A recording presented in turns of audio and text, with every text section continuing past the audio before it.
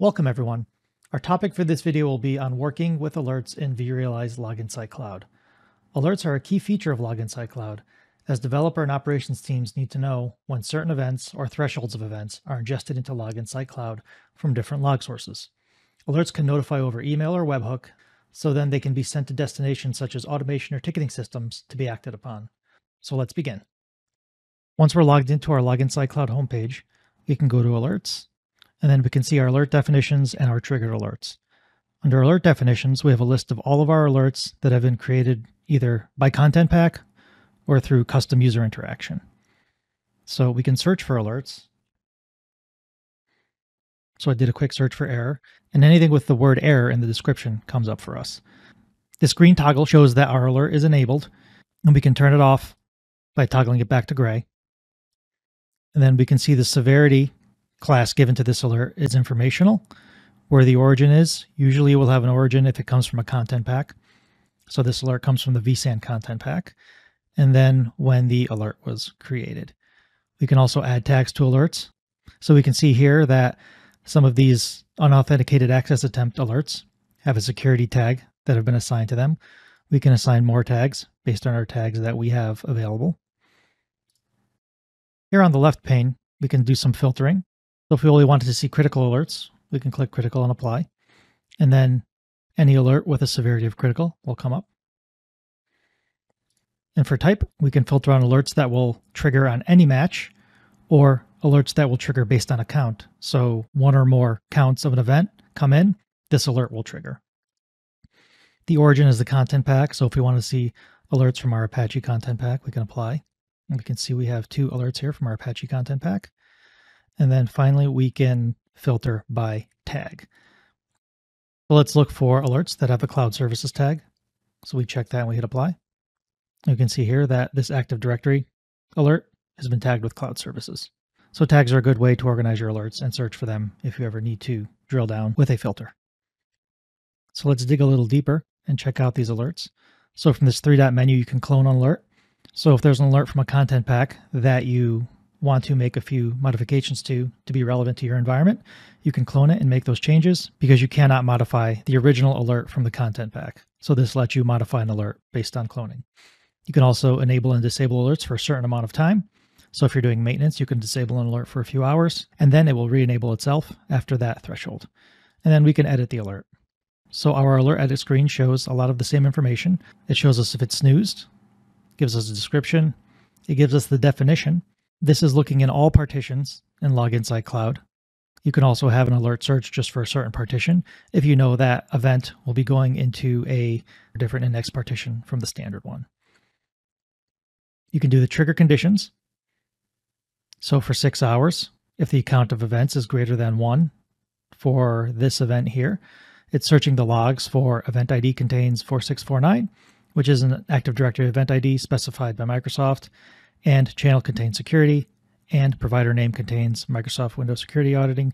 These are all extracted fields that we have in our Log Explorer, and the alert is just alerting if any of these extracted fields match together. And then we have our tags. The notification for the alert through email should either include logs or certain fields, and then we can add some metadata. We can also optionally add recommendations on what an operator should do if the alert is triggered. And then on the top right, we can clone or view the query. So if we want to view the query that this alert is alerting on right here, we can view that in our Log Explorer, or we can delete an alert if it is not an alert from a content pack. So if it's an alert that we have created ourselves, we can delete it here. Now let's work on creating a new alert in our Explorer Logs section. So we go to Log Explorer,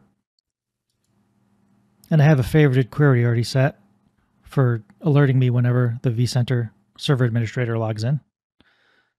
So I click on that favorite query. And now we have a breakdown of when the administrator user is logging in based on a pie chart with all of our different vCenters. So if I want to create an alert, I can click here, create an alert based on this query. We can give it some parameters, search all partitions. This query came from our saved queries. It's looking for text contains logged in for VC username, administrator, root, or system, any of those 3. So the triggering condition is any 5 minutes, group it by host name, and then we trigger when the count of events is greater than 0. and we want the severity to be critical. This is our trigger condition for the alert to trigger. And then we can add a recommendation. We can add a tag. So let's add the security tag. And now we have our alert.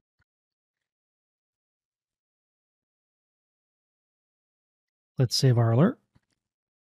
Now we can see our alert definition, just like before. Let's turn this alert on. We can clone this query, we can delete it, or we can edit it.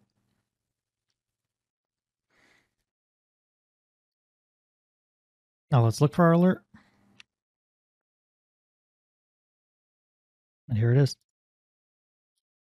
So now that we have this alert, we can edit to who it goes to under the notification category. So we can add email recipients. So in this case, I will get notified when the count of events is greater than 0, or when any administrator logs into one of the monitored vCenters. So if we click on alert definitions now, so if we click on our triggered alerts, we can see that my newly created alert has triggered 5 times 53 seconds ago. So now we can see that there's an administrator user logging into vCenter, and we should probably go talk to them. If we don't want to use email for our alert destinations, we can always configure webhooks. We have a webhook configuration here. So if we click new webhook, we can choose a predefined endpoint such as Datadog, PagerDuty, Slack, or VictorOps, or we can create our own custom endpoint. We just have to give the destination URL of the application. You can give it the content type and the action type. And then we can use a standard login site template, or we can take a template from the destination, formatted properly, whether it's JSON or XML, and we can paste it in here.